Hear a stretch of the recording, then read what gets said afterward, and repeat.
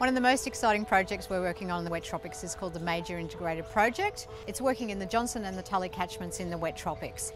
The key thing with the Major Integrated Project is it's not just about water quality for the reef, it's about sustainable communities. This project is really important to us because it's about a grassroots design.